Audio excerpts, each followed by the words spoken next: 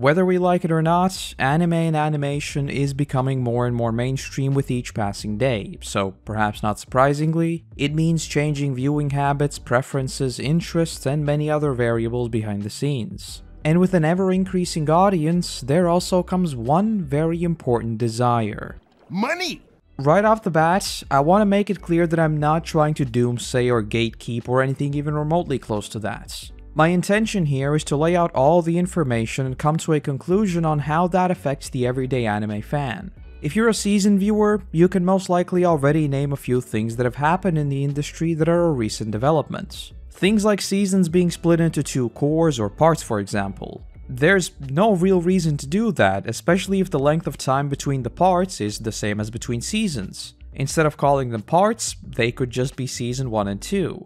But nevertheless, many big shows are now following this trend. Most of all, one of the biggest shows out there, Attack on Titan, which in almost meme-worthy fashion has been using the subtitle of the final season for 3 years running now. And as much as I love the series and it doesn't really affect me in any way whatsoever, it's a pretty transparent marketing stunt to get the eyes of more casual viewers simply by leveraging FOMO. Simulcasting English dubbed series is also a fairly recent development that, while still limited to big budget shows, has become much more widespread. Unlike some other factors that might not exactly have the consumer's best interest in mind, in my eyes, this is a net positive for the industry. As much as the sub versus dub debate has been raging on for as long as anime has been around, I think any reasonable person can see the benefit in having more accessibility. Whether it's for people with dyslexia or any other number of problems that might make it difficult for them to follow along with a subtitle series, or simply them wanting to put it on in the background and not having to pay attention the entire time. And the most important factors, quality and availability. It's no secret that with the industry growing, the quality expectations have continued to grow alongside it, which is of course, again, just a net win for viewers. Just looking at the budgets some of these series have nowadays, you should get a good idea of just how big the production studios are nowadays. Though with that comes the most pressing matter, availability. If you wish to make a high-budget series, clearly you'd want as many eyes on it as possible to maximize revenue streams, right? Well, for a time not so long ago, if a series existed, there was a 99% chance possibility that you could watch it on Crunchyroll in its entirety, and that was considered as the gold standard. The thing to remember when it comes to services like Crunchyroll, #NotAnAd, is that the network effect comes into play. Before the days of streaming services, animation studios would have to license out their productions to a few specific TV stations, and that would be their primary source of revenue, with DVDs and merchandise coming sometime after that. This, by its very nature, of course drastically limits the potential audience the series might reach. Add piracy on top of that, and your revenue sources are very limited. Though once a giant like Crunchyroll came into the picture, everything changed. Regarding the just mentioned piracy, the funny thing about it is that time after time it has been proven that the fastest way to curb online piracy is simply availability. If pirating something becomes more of a hassle than simply paying a fair price, a vast majority will stop pirating. Though the other massive leg up of Crunchyroll was the aforementioned networking effect. Unlike TV stations, Crunchyroll even in its early days was far more accessible and had a bigger reach right off the bat. And with that, once it began buying up licenses, the network effect comes into play. Consumers see it as incredible value because it has so many series for a single price. Word of mouth does its work, and more people migrate to the site as the primary source for anime. On the flip side, producers see that Crunchyroll's a middleman is extremely effective in attracting a wider audience. And because they've already licensed many series and have a good reputation, anime studios now too begin looking toward Crunchyroll as a simple way to broaden their reach. And with that, the snowball effect begins. Consumers see the ever-increasing value in the service as its catalog begins to expand, not to mention the entirely new market in the West opening up as availability is no longer an issue. Meanwhile, animation studios can charge higher prices because Crunchyroll thrives on having all series available on its platform, thereby being able to increase production budgets, hire more staff, and essentially increase quality across the board. And in a short few years, The barrier to entry for another streaming service is so incredibly high that trying to rival the Crunchy spring roll is just impossible. You simply cannot make a service with over 1,000 series at a €5 price point overnight. And so, you either just continue feeding the snowball, or most likely, fall to the wayside because your reach is just so much smaller. Or rather, that's how it once was, because as many of you will know, things are not as simple nowadays. Enter Netflix. A once humble mail-based rental business turned streaming giant. Just like with Crunchyroll, here too we have to keep in mind the networking effects. Only with Netflix, there was a catch. It was bigger. Much bigger. It wasn't just us weebs who'd subscribe to get our fix of anime. It was your everyday Joe watching the near infinite amount of movies, TV series, or better yet, Netflix originals, which by their very nature meant exclusivity. And that's where things got complicated for everyone. Because with such a giant footprint on the streaming industry, why shouldn't Netflix leverage its market share and start buying up anime licenses? And how about making them exclusive? Oh, and how about making them conform to Netflix's binging style rather than the usual weekly format that has been going strong for many years? While there is a long list of various ways Netflix has shorthanded some series, there are a few very specific examples that are worth noting as the biggest offenders that illustrate the problem. The first and most well-known one at the moment has to be JoJo's Bizarre Adventure Part 6. For those uninitiated, first off, please watch JoJo, seriously. Though as with most series, for the entirety of its run, JoJo has always aired weekly. Even the term JoJo Fridays was coined by fans to signify the occasion. But then came in Netflix, who bought up the exclusive rights to JoJo Part 6. And so, the release schedule changed from weekly to a batch release. And the thing with these batch releases is that while they conform to the Netflix usual binge-style watching, they massively hurt hype and community engagement. And while the big smart contrarians will just say, well hey, just watch it weekly then. In my opinion, that is simply an ignorant oversimplification of the problem. When a show releases weekly, if you follow said show, there is a mutual understanding between fans that you can talk about everything leading up to that point in spoilery detail, discuss future events, and everything else of that nature. It naturally breeds discussion, whereas with the batch release, the first question to ask is, on what episode are you? What's the point in discussing that awesome fight in episode 5 if we're already on episode 12? That mystery in episode 3? I don't care about your theory because I already know the answer. For a long-running series to thrive, it needs community engagement that goes on continuously. There's a reason series like One Piece have been around for such a long time. There is always something new to discuss. Which leads me on to point 2, hype. Releasing 12 episodes and going radio silent for like 5 months is just puzzling. Imagine 2 scenarios. 12 episodes released weekly, or a batch release of 12 episodes with 9 months between cores for both scenarios. In the first scenario, the wait is effectively only 6 months because the 3 of them have continuous releases. The latter, however, takes the full brunt of that 9-month wait, and naturally, a longer wait kills a lot of excitement for the story. Fact of the matter is, in JoJo's case, no matter how great the animation is, I can tell you right now, I am glad that I'd read the manga beforehand, because even knowing what happens next, it's just hard looking forward to events that I know everybody will blitz past, and once again find themselves waiting another 9 months for the next part. And on top of all that, the question of animation. What do you think is more difficult? Having a hard deadline of 12 episodes being ready on the same day, or having the opportunity to work on finishing touches on the later episodes as they're still airing. And in Netflix's case, that deadline is likely even worse, because these shows also come out dubbed already, meaning that the real deadline is likely even further back for the dubbing to take place and to get the episodes ready for, again, the same day. Clearly, the best scenario here is not the binge model. And as much as the frankly insane budgets nowadays help with outsourcing mid-frames and everything else of that nature, it still doesn't solve the issue of pushing already overworked animators to have so much content ready in advance. Though keep this question in mind for now.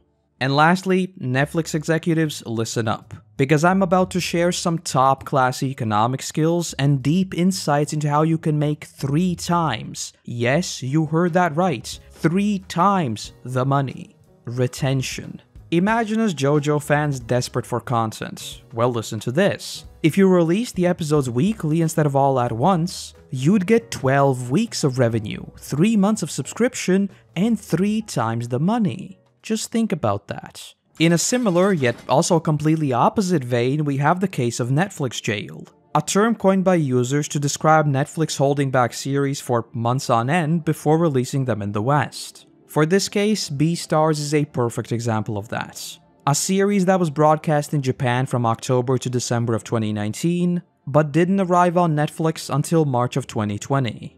And while on a surface level that might just seem like an annoyance, it actually goes deeper than that. Because what do you think anime fans will do if you tell them, hey, this series is ready for you to watch, you've just gotta wait a couple months? Obviously, they will not wait. Instead, they'll turn to piracy, fan subtitles, or any other means of seeing it while it's still airing in Japan. This in turn will have a significant impact on the series' performance once it is actually released, and lower analytics might doom the chance of a renewal on that basis alone. In the case of Beastars, there was enough hype behind it that it's still going strong, but hey, we know that Netflix is cutthroat when it comes to canceling shows, right? Which brings me on to the final case of Netflix's release schedule. A series that was unfortunately not as lucky as Beastars and had perhaps the most bizarre release schedule of all time. The Great Pretender.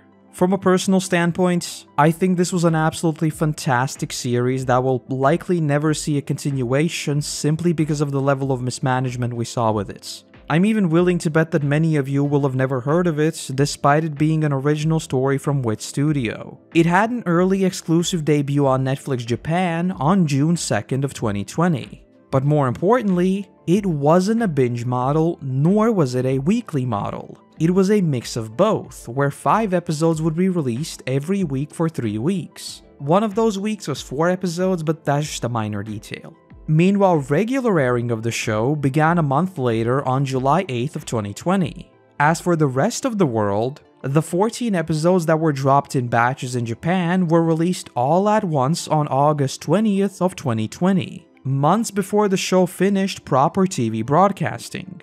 As for the latter half of the season, it too followed a very wacky 3-way staggered release schedule where the releases basically differed by a month. I think no matter how you swing it, it's pretty easy to see why getting a community consensus on a series that has 3 different air dates is difficult to say the least. And not surprisingly, hype around it was nowhere to be seen. Especially because, similar to what we talked about with JoJo, the release of the second part of the season, which was actually just another arc and not really a season, was kept radio silent. Reporting around its release date was basically non-existent, so even if you wanted to know when it's coming back, it was never really clear. So, Netflix bad? Well, yes and no. As mentioned before, there are a variety of reasons to dislike Netflix for their practices, be it botched release schedules or having any form of exclusivity at all. Though on the other hand, they are bringing in a lot of money and a lot of people into the anime sphere. Gatekeepers will throw a hissy fit, but anime is becoming more mainstream, and that can only be a good thing for the industry all around. There's a reason why we now have series boasting $150,000 budgets per episode. A niche industry simply doesn't give you that. Let's be honest, Netflix is not going anywhere. If anything, it will just continue gobbling up IP after IP. Even as I'm writing this video, an entirely new Death Note live-action series is being produced. So, as much as there are downright mind-boggling decisions that may or may not literally doom an entire series and basically be them shooting themselves in the foot, I would still say that their presence is still a net positive on the industry. Though the problem with that statement is that we're merely looking at one facet of the entire problem. Because nowadays, we have entered an entirely different scenario. It's no longer just Crunchyroll and Netflix. Now we have several major players all trying to get a slice of the pie. And when it comes to these streaming wars, the effects on the industry become so much more dubious. Because there, we once again return to the problem of availability. Remember that the entire reason why Netflix became the giant that it did was because it removed the need to buy 50 separate channels on TV. Instead, you bought a single subscription and got thousands of ad-free movies and shows. But now that we have several major players, many once again find themselves subscribed to 5 or even more streaming services at the same time, essentially taking us full circle back to the cable days. And with that, people once again turn to piracy. So, why am I even going on about this entire thing? Well, the point I'm trying to get across is that with so many new players getting into the industry, accessibility will once again become a problem. Yes, we might get more big budget shows trying to tempt you into subscribing to another platform, but all of that will come at the expense of being able to watch it at all and under what circumstances. For example, if we take a look at the AMC model, a net Amazon Crunchy subscription will get you 1 episode per week, but a net Amazon Crunchy Plus subscription will let you stream them a week in advance or something like that. A larger barrier to entry and these other forms of exclusivity or early access just comes with splitting up the viewers into smaller camps, and overall just hurting the community and by extension the value of the IP itself. And on the note of splitting up viewers, we have the biggest offender of all, movies and region-locked releases. This is a facet of the industry that I think has undergone the biggest change in recent years, with basically every large IP now getting the theatrical treatments. And for us to get a better understanding of why, we have to look at the wonder boy of anime that is Demon Slayer. I'll keep my opinions on the series out of it, but the fact of the matter is that it is ridiculously popular. Like, inconceivably popular. For reference, according to several reports, the second season of Demon Slayer was literally pulling over 20% of all TV households in Japan. It held the top spot for 18 consecutive weeks, and is literally the most popular TV show on streaming services among every single age demographic and gender in the country. So while it is also popular worldwide, Japan is a whole different ballpark. Everyone and their mom is watching Demon Slayer. Literally. And with that in mind, let us look at the Mugen Train movie that, don't forget, was released in the midst of a pandemic. But that didn't stop it, like at all, because it made $44 million in its opening week domestically, and a total of over $500 million worldwide. It literally outperformed the second place, Spirited Away, a movie that held the top spot in Japan for almost 20 years by over $100 million. But that's not all. Because when it came to America, it raked in another cool $19.5 million and set the record for the biggest opening for any non-English film released in North America. And with all that, it became the highest grossing movie of 2020. For some extra context, the budget for the film was a mere $16 million. The movie made over 30 times that. Obviously, compared to something like the Avengers, all of these numbers are still pretty small, but that really isn't a fair comparison as those franchises have been going on for years if not decades. Whereas with Demon Slayer, it is by all accounts an incredibly young IP. Though hearing these numbers, it's perhaps not surprising that a precedent was set. There was a mountain of money being left on the table. Creativity is one thing, but unfortunately, when it comes to financial decisions, that is no longer the biggest factor. Because when money is involved, suits move in. Think about it from the executive's perspective. What makes more sense? A long-running series that may or may not fizzle out as it goes on, or an immediate and guaranteed influx of cash? The movie format creates a massive financial incentive to move productions towards a movie-focused approach, and so why not do it? If your series is doing well, turn it into a hype fest for the upcoming movie, which will by default generate more hype than any single episode could and rake in those sweet dollary dues. Combined with the additional merchandise for the theatrical release, and you've got yourself a full house. But wait, I said it set a precedent, right?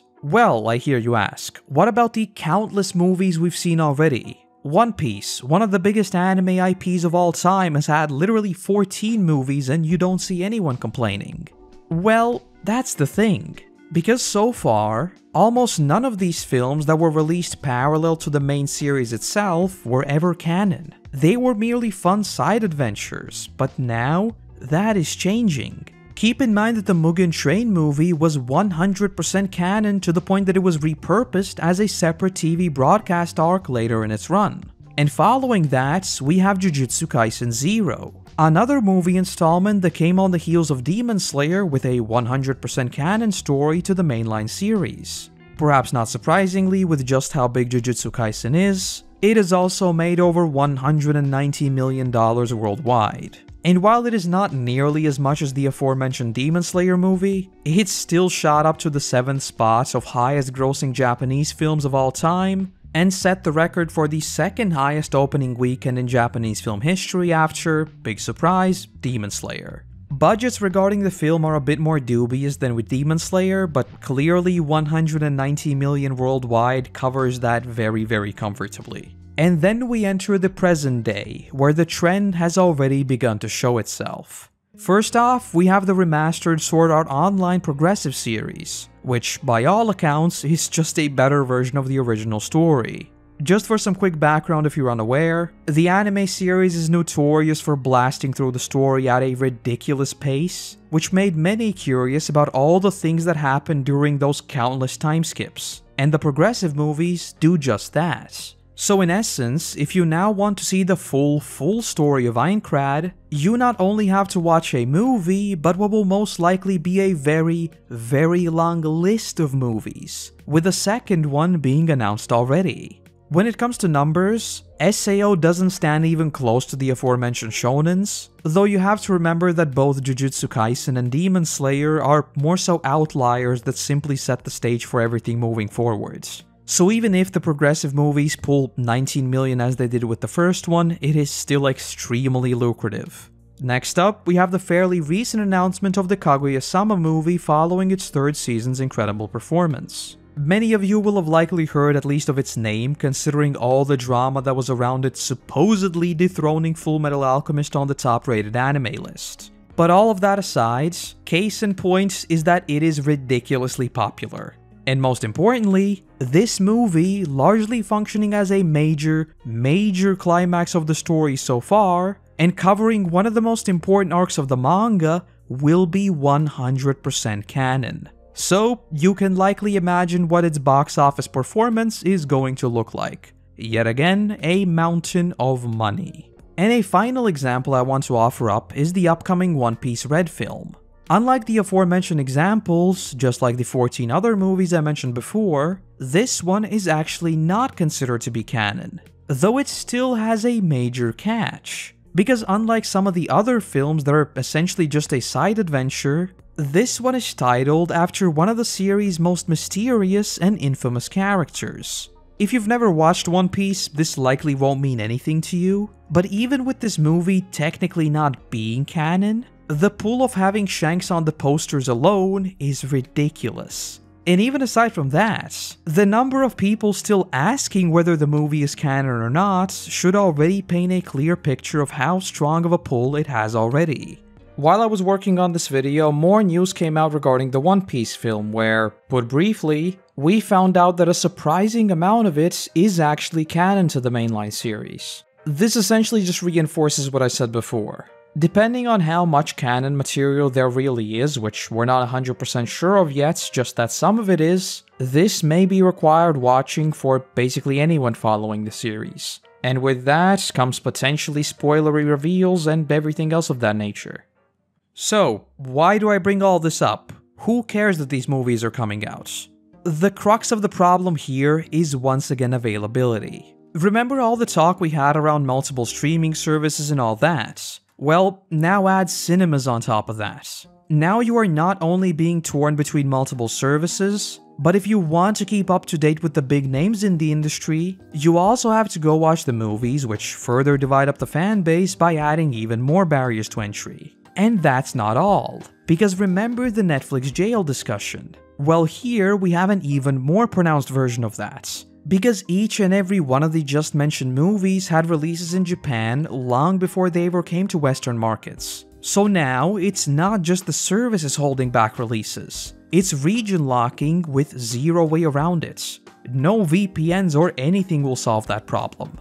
That is unless you fly to Japan to see the movie and you know perfect Japanese, but I'm a broke student so I won't be doing that. But okay, what's the problem with that? If everyone in the West has to wait, then the entirety of the Western fanbase will just become one major part of the community, right? Well, I never saw the Demon Slayer movie. I never saw the Sword Art Online movie. I won't see the One Piece Red movie. I will likely not see the Kaguya-sama movie either. Not because I didn't or don't want to, I really do. But I couldn't and likely will not be able to. Why? Because it's a theatrical release. Only select cinemas ever aired it. And here in Latvia, not a single cinema in the country ever aired them. And I'm not alone. Take a quick look at places like Reddit, and you'll quickly see that many people cannot see the films even if they want to, simply because their cinemas do not air them. And so the only option for people like me is waiting for the Blu-ray release, which is likely another 6 to 12 months away after it comes to global markets to begin with. And at that point, everyone has moved on. So, where does that leave us? A community divided into haves and have-nots, where with canon material, a portion of it is either entirely cut off completely or will turn to piracy not because they want to, but because that's the only option. What I'm trying to say here is that so far, everyone has always been on the same page. Simulcasting was one of the biggest advances in anime, where everyone worldwide was watching the same thing, if not at the same time, then a few hours apart at the latest. And it's that shared community that propelled the industry forward. But now, we are once again going full circle. Availability is once again becoming the biggest problem in the industry. It's difficult for me to keep my opinion out of it because I've never been a fan of movies on a fundamental level, simply because I've always enjoyed long-form storytelling instead of just a 2-hour block. But the thing that I can't help but think about with canon stories now also incorporating a movie approach is what that will do to said long-form storytelling. If you want to sell tickets, it's in your best interest to cook up that 2-hour block as much as possible. So, will we see a trend of series merely building up to a climax that would take place in the movies? Obviously, there are some positives to such an approach, a bigger budget and higher quality animation being the most prominent ones. But, is that really what you watch anime for? Watching a 12-episode prologue just to go watch a movie after that may or may not be 5 months late? For me, that's not really it.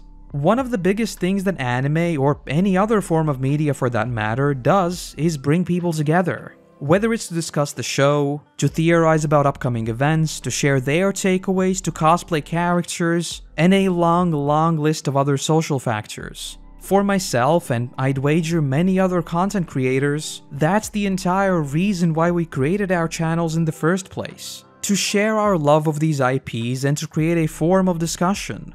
Everything we've talked about so far limits that. Whether it's the batch releases of JoJo dampening any excitement, or your most anticipated series being thrown in Netflix jail, or movies your country doesn't even air, each and every one of these practices hurts the community. And the primary motivator of all that? Money. And it's here where everything takes a very dark turn. Because when an industry is going as rapidly as anime and animation, the way these profits are enjoyed will no doubt become much more complicated. So far, we've mostly only focused on the consumer side. You, me, and the everyday weeb just wanting their fix of anime. Well, the thing is, we may be paying for multiple streaming services, movie tickets, merchandise, and all the other forms of monetization. But that money might not be going where you want it to. The anime industry is now worth almost $25 billion. But why is it that even when these movies and long-running series bring in record profits year after year, we still have reports of terrible working conditions where the animators that are making all of that possible are working with lower wages than a McDonald's employee? As reported by Vox, in-between animators who in most cases are freelancers, meaning they also have zero employee benefits, earn around 200 yen per drawing. that is less than $2. And the problem is that each and every one of these in-between drawings takes more than an hour. So an 8-hour day brings in $16 max. Other reports detail working at top studios, where you'd imagine the insane profits brought in by the big names are also enjoyed by the animators. Well, that is not the case, as there too we hear of salaries being as low as $100 per month. Yet still, these people pour their hearts and souls into their work simply because it is their passion. Though as you know, passion won't stop you from needing sleep, food, and even basic necessities. In 2019, Studio Madhouse was accused of violating the labor code. Employees were allegedly working 400 hours per month and went 37 consecutive days without taking a single day off. The worst incident in 2014 involved a man allegedly working more than 600 hours in the month leading up to his death. I think you can fill in the blanks as to what happened there.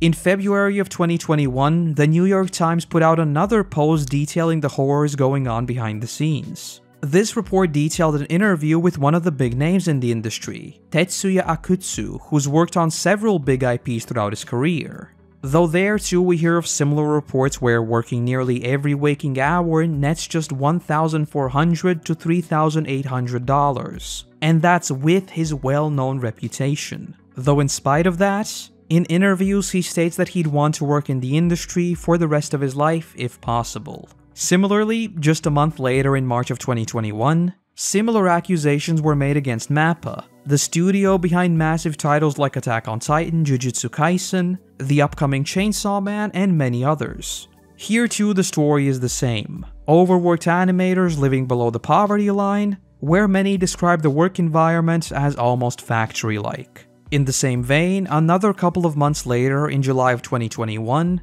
almost identical accusations were made against Netflix. Here too, we see the same sentiments. The deeper problem here is twofold: the overworking culture and the sheer number of cannon fodder these studios have. Firstly, there's the belief that these horrible working conditions and even hospitalizations as a result of overworking are seen as a badge of honor.